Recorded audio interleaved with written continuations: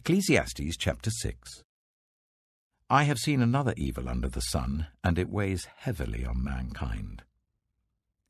God gives some people wealth, possessions, and honor, so that they lack nothing their hearts desire.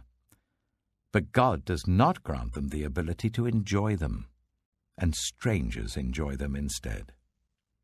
This is meaningless, a grievous evil.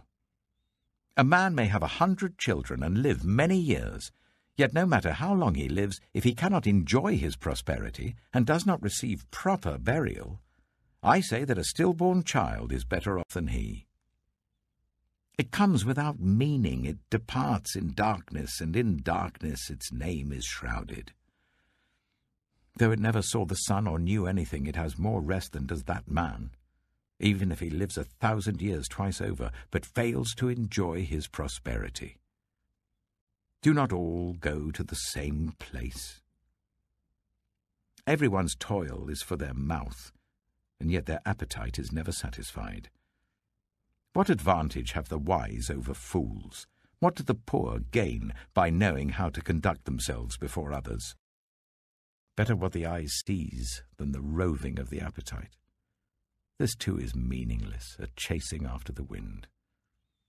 Whatever exists has already been named, and what humanity is has been known.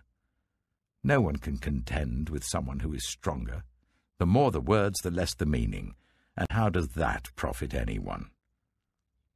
For who knows what is good for a person in life during the few and meaningless days they pass through like a shadow? Who can tell them what will happen under the sun after they are gone?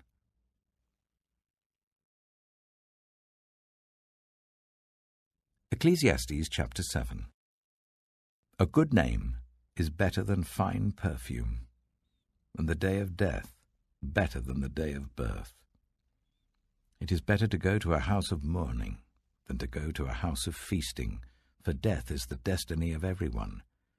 The living should take this to heart. Frustration is better than laughter, because a sad face is good for the heart.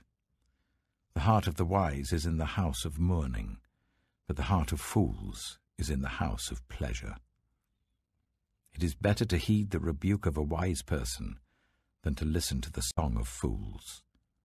Like the crackling of thorns under the pot, so is the laughter of fools. This too is meaningless. Extortion turns a wise person into a fool, and a bribe corrupts the heart. The end of a matter is better than its beginning, and patience is better than pride. Do not be quickly provoked in your spirit, for anger resides in the lap of fools. Do not say, "Why were the old days better than these?" For it's not wise to ask such questions. Wisdom, like an inheritance, is a good thing and benefits those who see the sun. Wisdom is a shelter, as money is a shelter, but the advantage of knowledge is this: wisdom preserves those who have it. Consider what God has done.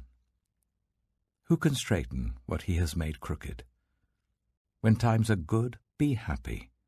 But when times are bad, consider this: God has made the one as well as the other. Therefore no one can discover anything about their future.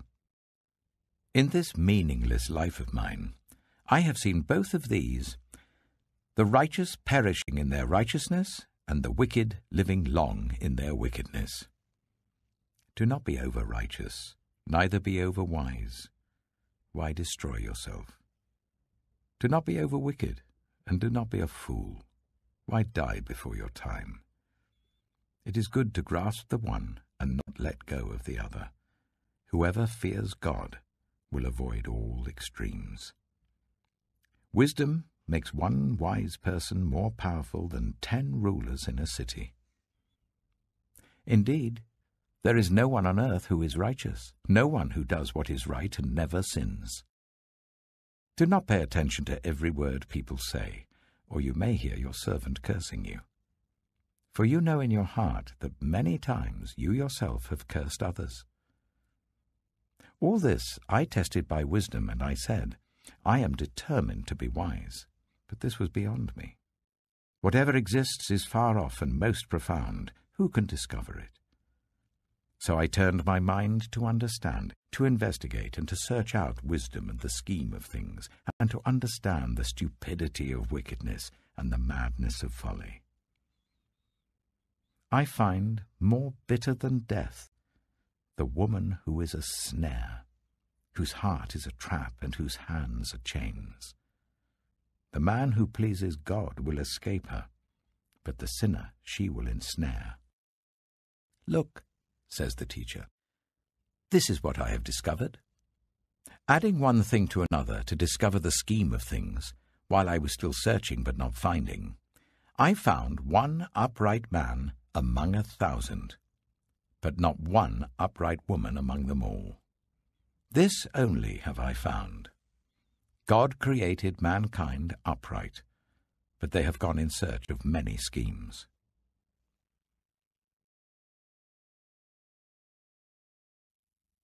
Psalm 53. The fool says in his heart, "There is no God."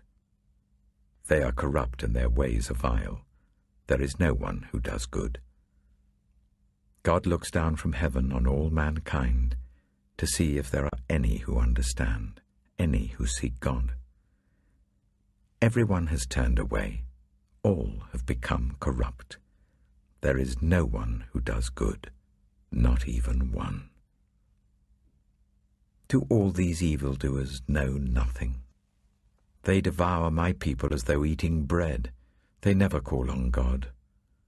But there they are, overwhelmed with dread, where there was nothing to dread.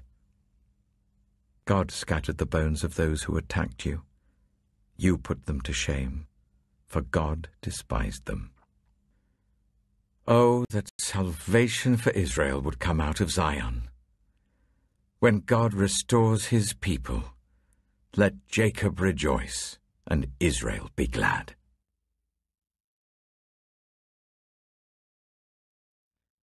Proverbs chapter 2.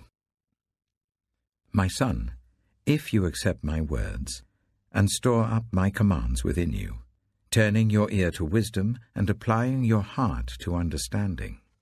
Indeed, if you call out for insight and cry aloud for understanding, and if you look for it as for silver and search for it as for hidden treasure, then you will understand the fear of the Lord and find the knowledge of God. For the Lord gives wisdom. From his mouth come knowledge and understanding. He holds success in store for the upright. He is a shield to those whose way of life is blameless.